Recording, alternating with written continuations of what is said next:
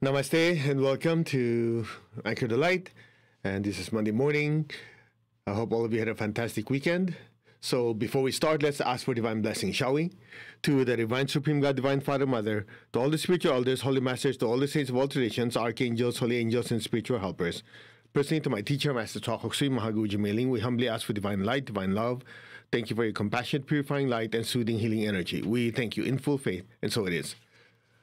Right, so greetings. Hope all of you are doing well. And the lesson today, as we always try to share something useful, spiritual teachings that can be applied to our lives to manifest the spiritual practice that we're doing. And so one of the things that most people struggle with is the ability to say what needs to be said and don't say what doesn't need to be said. So the Chinese proverb we're drawing on is as simple as think before you speak, but do not speak all that you think. You go, what? Think? Think before moving mouth, but doesn't mean that everything that you're going through your head comes out of your mouth. Now, why is this important? How many times have we... okay, just fix the volume here. 1 second.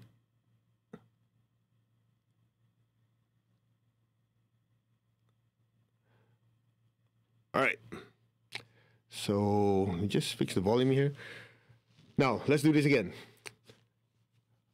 Okay, think before you speak, but do not speak all that you think. How many times have we struggled with something goes through our mind and verbal diarrhea, right? And then afterwards you go, oh, I shouldn't have said that. And it goes back to what the Lord Buddha taught many years ago. Of course, it's part of the Eightfold Path. You have right viewpoint, right thoughts, right speech, and then right action. Now, you will notice right thoughts came before right speech, and right viewpoint came before right thoughts. So, right thoughts, right right viewpoint, right thoughts, right words, right actions, right livelihood, and so on and so on. Now, it all starts with right viewpoint. Now, you could say, oh yeah, I just have to control what I say. No, it starts with first your viewpoint.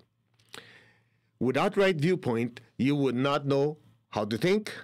You would not know what to say. True? So right viewpoint means the ability to first observe what is going on. What's going on? You know, when a person starts crying, screaming, yelling, or when a person's happy, as you're observing this, you observe first, what's actually happening. That way you know, oh, okay, let me analyze this, what's going on, before you say something. True? Not true. Right? Oftentimes what happens when something's going on, immediately we react.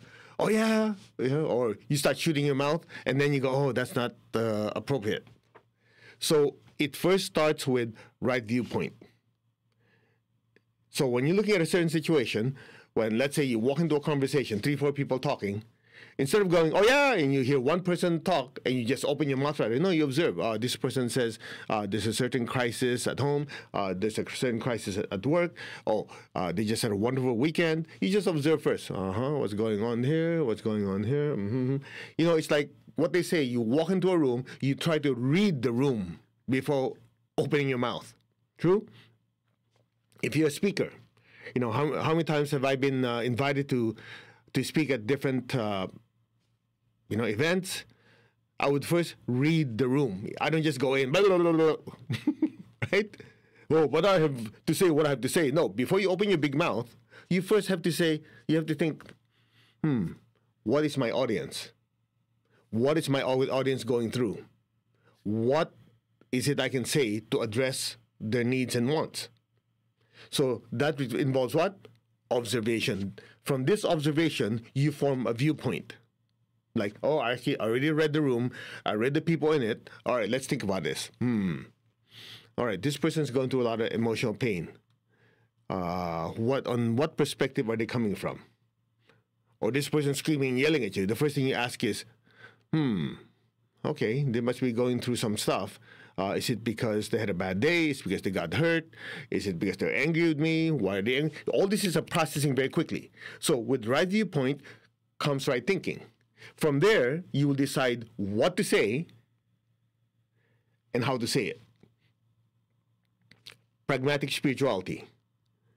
Because some people say, well, you just always have to be honest. As my teacher said, it has to be pragmatic. It has to be mature type of honesty. It cannot be like, well, what I say is true anyway. I don't have any filters. I just say what's true. Yeah, right. What's that gotten you? Most likely, a lot of problems. You see, one of the ways a person's spiritually developing is the ability to observe before open mouth. True? Think about it. And you cannot say the right words if you did not think about it carefully. You cannot think about it carefully if you do not have right viewpoint. So when I read this Chinese proverb, I started meditating on it. I go, how many times have we regretted we opened our big mouth? And when you say something, you cannot unsay it. When a person is in front of you, you start saying, you are a piece of crap, you do this, you do that. You cannot, when it's done, you go, oops. You cannot go rewind. As they say, a bell that's rung cannot be unrung. True?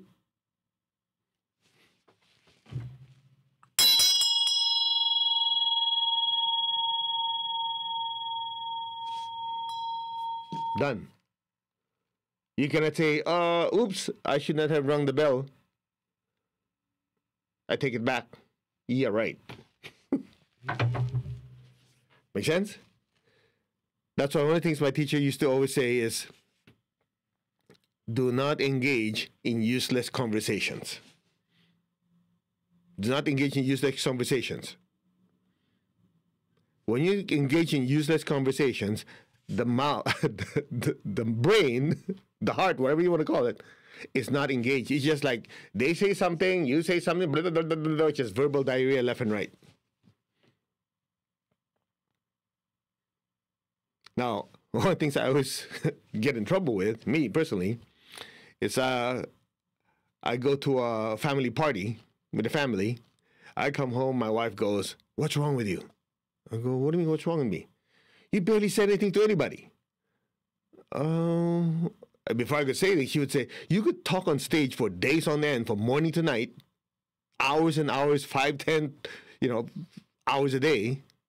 And we're at the family party, you barely said anything to anybody. You were just quiet.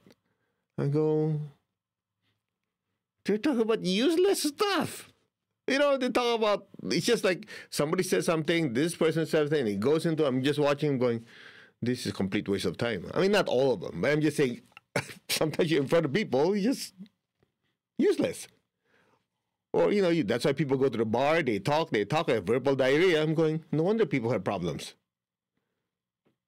Some of you have heard, I think the Lord Jesus said, out of the abundance of the heart, the mouth speaks. In other words, when you open your mouth, it reveals what's inside. So if what comes out is just verbal diarrhea, like that, it shows that what inside is dirty. Make sense?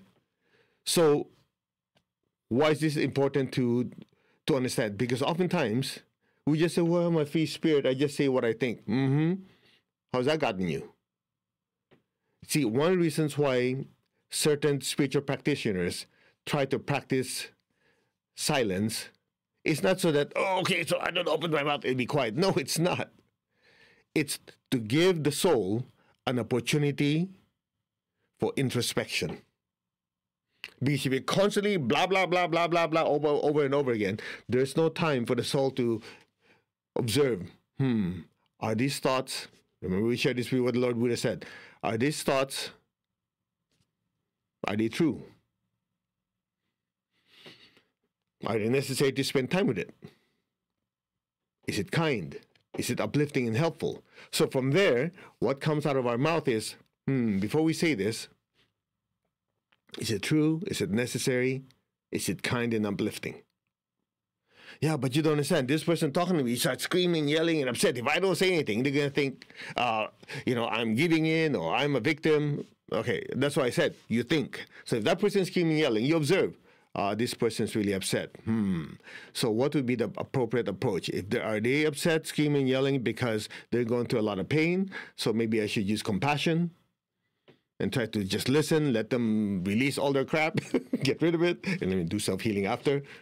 At least, they feel better because they've been what do you call this? They have been suppressed for too long or repressed for too long. Is that what's going on? Or this person is just being a verbal bully, and if I don't say anything, they think I accept it. So maybe the appropriate thing to say is just tell them, stop, I'm not going to stand for this. Get the idea? Because some of you have this perception, if I'm silent, I'm just showing weakness. No, it's the appropriate time to say something, what to say, and how to say it. So if it's a first situation where the person is going through a lot of emotional pain, you observe it. This person had a bad day. They're stressed out of their mind. That's why they're angry, upset. I happen to be the first person they see, so they're emotionally using their mouth to expel. Maybe I should just let them release it and just at least understand it from a viewpoint of, I'm trying to help this person. And then afterwards, offer some helpful words. Maybe it's the right thing to say. So you say, okay. Then you use the proper words. I know what you're going through. I'm sorry to hear that. Maybe I can help you. Maybe you thought, based on the viewpoint, you observe them, this is the appropriate thing to do. So you say what needs to be said. If it's the second situation where the person is just a verbal bully and doing all this stuff, just like to just take over conversation, make everybody feel bad, you go, if I do this, then that person thinks it's okay to verbally abuse me. I will not stand for it. Okay, so what's the proper thing to do? I should tell them to stop. I should tell them to do this. This is the tone I should use. And I should, if necessary, I should walk away. Okay. See, this is processing at the same time, and you go, okay, enough. I don't want to hear any of this anymore. What you're saying is hurtful. I don't agree with you. So until you can calm your mind and your emotions, we'll talk some other time. Then you leave. It takes that time of processing. That shows that the soul, listen carefully, it always goes back to it. It shows that the soul can use the will to control the mind, control the emotions, and control the body that has the mouth to talk. And similar situation. If whatever person screaming, yelling, you go, let me think about this. Okay, the viewpoint, they're coming from the right viewpoint. Maybe it was my mistake in the first place. So as difficult it is for my pride, but I did screw up. So the right thing to say is sorry and just apologize. So with that, you open your mouth, you apologize. Make sense? Now, most people, especially the ones who are not in the spiritual path, what happens? Somebody says something, get triggered. Oh, yeah? Done. It escalates. How many times has it happened in our lives where without thinking, without processing, without observing what's going on, we just open mouth. And later on you go, yeah, but it escalated. I couldn't help it. I said this, they said that, and I could not back down. It's too late. Yeah, exactly. That's exactly the point. See, right now, all of you are giving me good responses. Oh, yeah, I understand. I'll never do that. You know why? There's no pressure. We're just discussing. But when that pressure is in front of you, how many of us could actually be able to spiritually step back, observe, process, think, feel, and say the right words? Okay? I'm watching some of your responses. Very easy. Oh, yeah, I'm a loving person. I just forgive. I let go. It doesn't bother me. Yeah, of course. In a class, when everybody's talking about spirituality, anybody can say the right thing. The question is, if the pressure is in front of you, can you keep it together? That's it. It's very simple. The lesson is actually quite simple. It all goes back to soul mastery. Everything does. Everything we're doing here, left, right, 1, 2, 3, 4, it all goes back to the same thing. who's in control of your life? Is it your body? Is it your emotions or your thoughts? Or is it the soul that is observing and using the body, the emotions, and thoughts as its instruments to interact with the world? The explanation we always use, the metaphor. The musician uses the musical instrument to produce either noise or music. When noise is produced, you cannot say, well, it's the piano's fault. No, it's your fault. Admit it. Because the minute you start blaming, guess what happens? Those blaming thoughts and emotions build up. It becomes the cloud. It becomes the program that the soul just basically gives into. And when that soul gives into that, here's what happens. Somebody figures out how to trigger you. They know how to offend you. So that what happens? They control you. In one of the earlier lessons, we said, when you get easily offended, the person who offends you or the people who offend you, they control you. Period. Simple as that. Listen to what I said again. When one is easily offended, whoever is offending them controls them. So you go back, oh, you don't understand. I have this person, they just know what to say to trigger me. Yeah, exactly. They control you. Period. No excuses. I don't want that. Then don't. Don't. When they start screaming, yelling, saying things that are hurtful, step back. Well, not physically, of course. You step back, observe, this person's trying to do this to me. Okay. So I will not let them. That's it. Super simple. I didn't say easy. I said simple. You see, there's a difference. Simple and easy. Simple means the steps are clearly defined. 1, 2, 3, 4. Easy means the ability to do it. What's the level of difficulty? Very easy, not so easy, difficult. But the steps are simple. You know, someone who always triggers you, gets you upset, and what happens? I can't help it. I just have to scream at them and curse them. Well, you just said it yourself. You could not control your body, emotions, and thoughts. So, you have two choices. Choice one, keep living like you do and keep suffering. Keep letting them control you. That's one choice. If that's the case, you're wasting your time here. You might as well not watch this and listen and meditate because it's a complete waste of time. You're not producing any results. Or number two, you go, okay, I'll stop it. I'm not going to let that happen again. So next situation, that person is hurtful and trying to trigger me, I'll step back, observe, and change the way I think, change the way I feel, so it changes what I say. Period. Done. That's it. If you take this lesson and practice it every day, I guarantee you, within a week, your life changes. You start noticing, oh, wow, you start noticing people. You start noticing the way they think, the way they feel, they act. You can walk into a conversation when 4 or 5 people are talking, and you just observe. Oh, this person is really enthusiastic about their new car. This person is really upset about their job. This person is this. It's just like you sit there, you just get to observe everybody. And once you get to observe, you go, this is what this person is going through. This is what I have to say. This is what person is going through. This is what I have to say. This person, I leave them alone because they love to suffer. Whatever, you just observe. That's it. So you get to be the master of your own world. Now you go, okay, I get it. Are you sure? It's not only verbal, because these days, what you call verbal expression or speaking is not only through moving your vocal cords. It's also through what?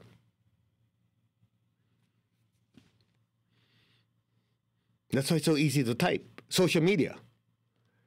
You know, you say something, people say, oh, I don't believe in that, blah, blah, blah, blah. Yeah, right.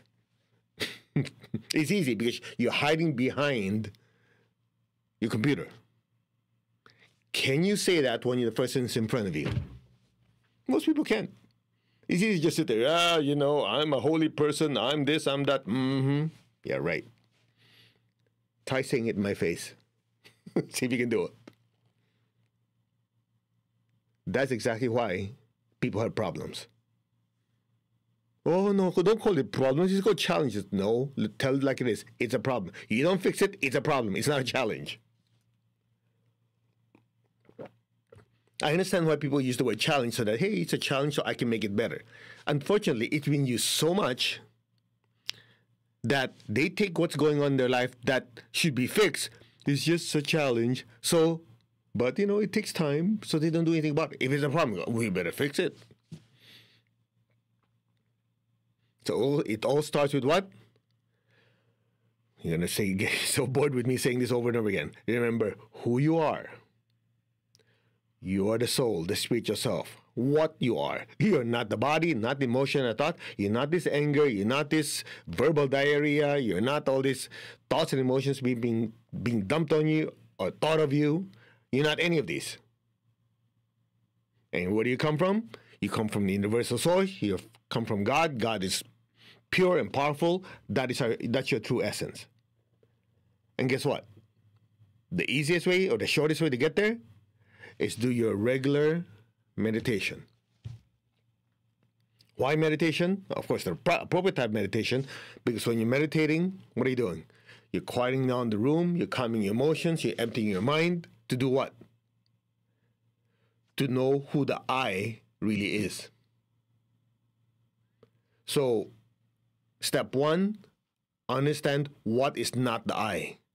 After you remove what's not the I, what's left is I. Once you realize I, then you affirm your position in the universe. Then you go, I am. That's it. Now you're in control. I am. I'm not this anger. I'm not these emotions. I'm not these thoughts. I'm not these triggers. None of this is I. Because I am the spiritual self. I control what comes out of my mind, my speech, and my actions. That's it. Very, very simple. So, before we do our meditation, a quick test for you. After you do your meditation and spiritual practice, just do an inventory for the last few months. Have you been less reactive? Have you been able to stay in control of what you think, what you feel, what you do, even when the pressure is high? Have you been able to stay calm? Or somebody posts something before you, oh yeah! Which one is it? Now, there's a certain drawback. A certain negative side effect. Well, not negative. There's a certain side effect. The side effect is people who don't understand what you're doing will think you don't care. Just because you're not having as much drama as they're having, they think, oh, you don't care, you're this, you're that, because they don't understand. You're just simply observing and deciding what is the appropriate thinking to do, what appropriate thoughts to have, what appropriate speech to say, and what appropriate things to do. So initially, people won't understand you. They go, hey, how come you're so cold, man? Or how come you don't show that you're angry, upset? How come you're not panicking like everybody does?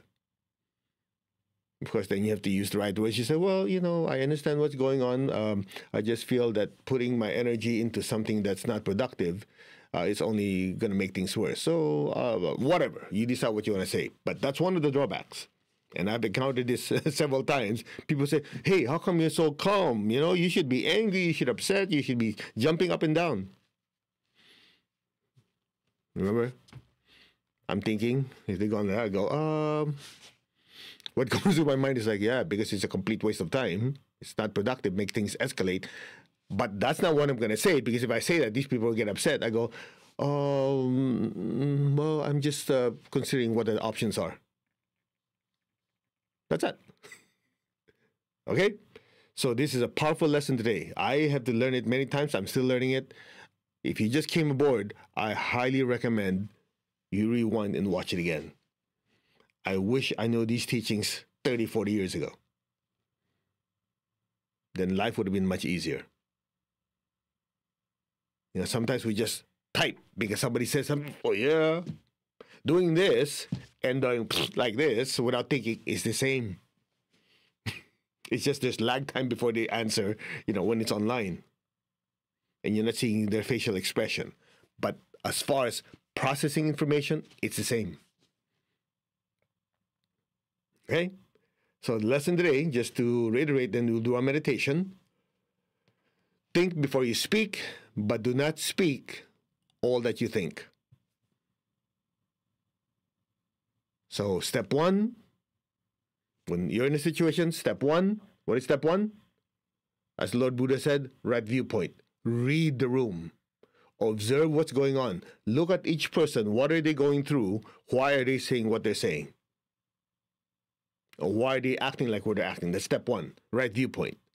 After you observe it, the Lord Buddha said in Eightfold Path, after right viewpoint is right thoughts. Right thought means, what's actually going on? Let me process this. Okay, this person is going through a lot of pain. That's why they're saying this. This person is needing a little attention. That's why they said this. So you observe, process the data. Next comes right speech. Right speech is to say, this person is going through a lot of pain, and that's why they're screaming, yelling at you. Okay, say words of compassion, forgive, whatever. The next one, that person's just being a bully. Okay, that person, I should just stand my ground and don't let them push me over. And then from there, right action and so on, so on. Very, very simple. None of this excuse like, I can't help it, I got sucked into it. It does happen, but as you spiritually develop, it should become less and less and less. That is what you call soul mastery. The soul is always in control, or at least try to. You know, when you're on the piano and it comes out noise, you cannot say, but my fingers tapped the wrong keys. Who controlled the fingers? I did. Make sense? That's it. Teaching very simple, extremely powerful. Rewatch this, study again. That's one of the reasons why. Let me just finish with this. I know it's a longer lesson. That's why I noticed when I was with my teacher, Grandmaster Chokok Sui, he only speaks when it's needed. Literally. We could be in the car. It could be an hour's drive. He will speak 10, 15 minutes. And he just talk about things that are important. Things that are not important, you just stay quiet. No idle words. You know, some people, they just talk to move air, to create sound. You know why? Because the aura is so filled with negative thought forms, stress, and positive thought, everything mixed together. So because that, those affect the eye. And so what happens is, since there's so much internal noise, to overcome that noise, they speak.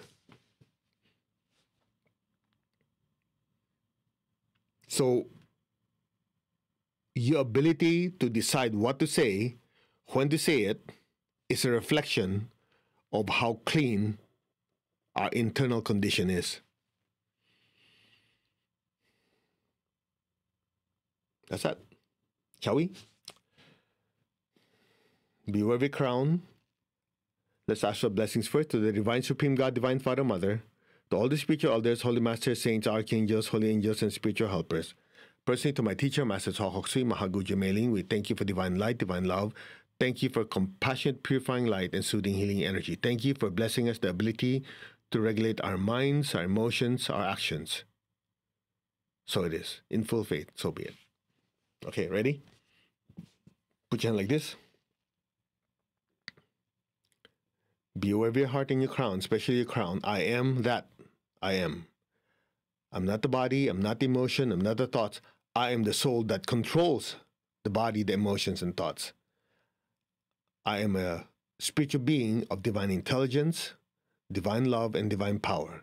I am that, the soul, the spiritual self. Just be still. Affirm your dominance over the mind, the emotions, and the body. I control the mind and the thoughts. I control the feelings and emotions. I control the body's actions and movements. I am the thinker, the feeler, and the mover.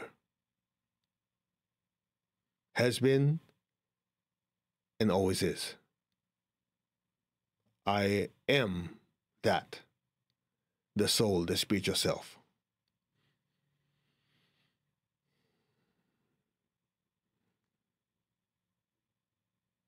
I am one and connected to my higher soul. I am one and connected to the divine spark, the divine spirit in me. I am a child of God, meaning we keep trying. We still screw up because we're still children, but we're learning. We are children of God. We are one with God. We are one with all. There's only oneness. Just be still. We are one.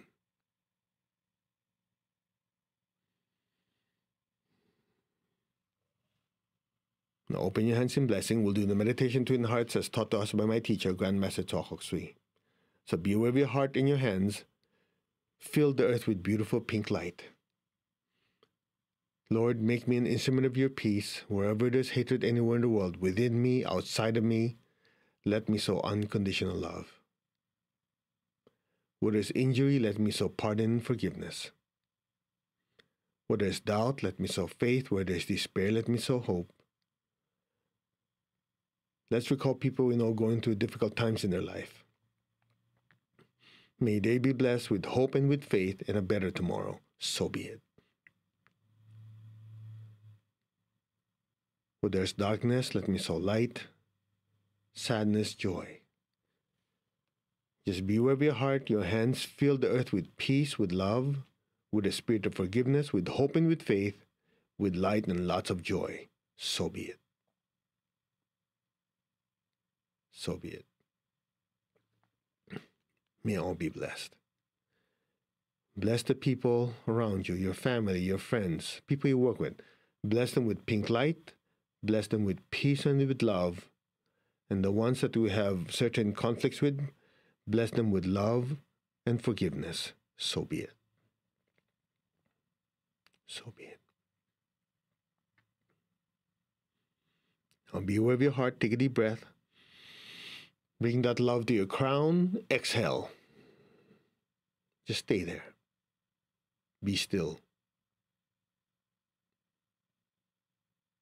The crown is filled with so much golden light.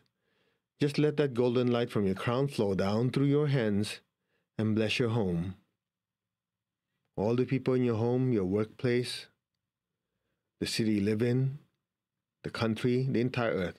Fill the entire earth with beautiful golden light. From the heart of God, through my soul, through my entire being, may every person, every being on earth be blessed with love and with kindness. May all be blessed with great joy and happiness, with understanding, harmony, and divine peace. May all be blessed without exception. So be it. So be it. Blessings be to all.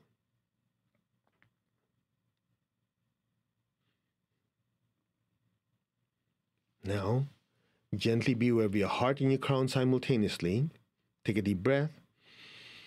Exhale, imagine golden light even brighter than before pouring out of our hands and filling our homes, our cities, our countries, all the countries in the world, especially the ones who are at war or having challenges with their economy, places that are having calamities and famine. Fill the earth with intense golden light. From the center of the heart of God, through my spirit, through my soul, through my entire being, may all beings of the earth in the higher worlds, middle worlds, even the lower worlds, beings of the inner worlds and outer worlds, may all beings in every dimension, without exception, be blessed with God's unconditional love and kindness. May all be blessed with inner peace, inner healing, and outer healing. May all be healed of any pain, sorrow, or suffering they might be going through. So be it. So be it. If you know any loved ones or family members going through a lot of suffering and pain, fill them with golden light. May they be healed physically, emotionally, mentally, and spiritually. So be it.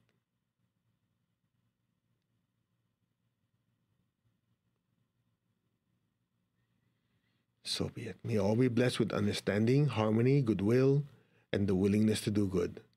May all be blessed. So be it. May all be blessed. So be it. Now lower your hands. Keep your eyes closed. Keep your tongue on the roof of your mouth. Now just imagine a beautiful golden flame floating above your head. Be aware of the love within your heart. Send a stream of love from your heart up to the crown and into the golden flame. And stay there.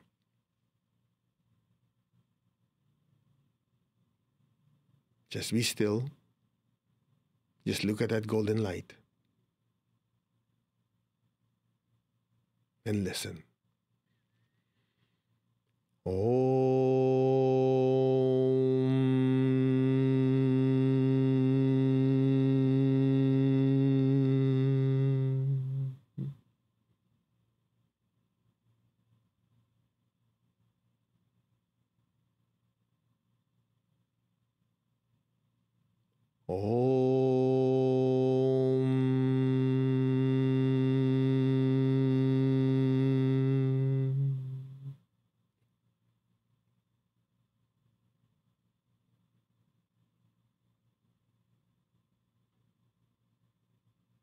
Allow your awareness to just drift deeper and deeper into that golden flame.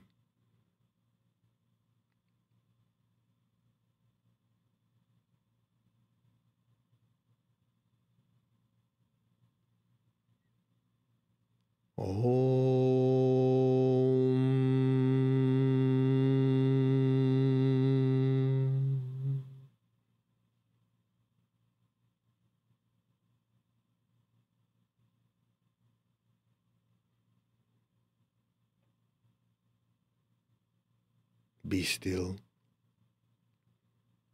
Be aware of the inner stillness.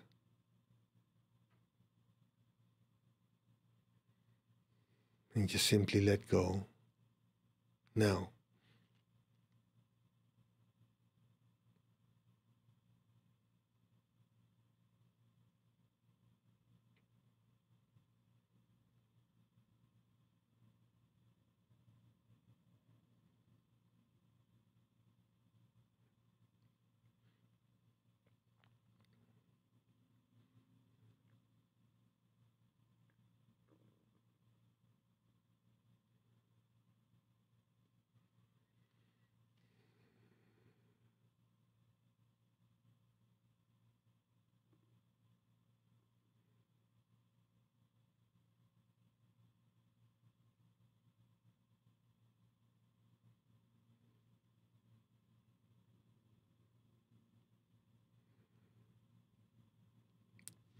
Gently, slowly, very gently and slowly, come back to your physical body.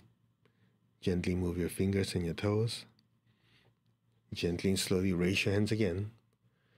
Picture the people you love in your life, people who need healing, need blessings. Fill them with golden light.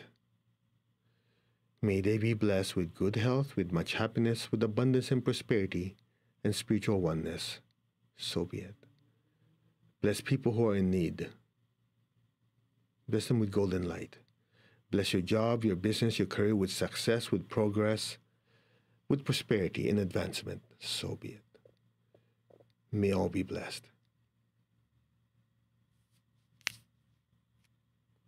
Blessings be to all. So be aware of your feet, the base of your spine. Let's get grounded. Project golden light down into the earth. Let our beloved Mother Earth be blessed with divine light, divine love, and divine power. Let our beloved Mother Earth be healed, regenerated, and revitalized. Blessings be to Mother Earth and all beings. So be it.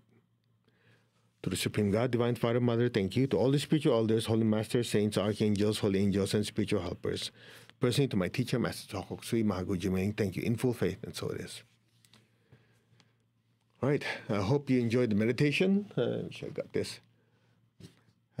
It was short, but if you really practice the first part of realizing you're not the body, not emotion, not thoughts, you're the soul, then you get to realize it is really the soul that's meditating.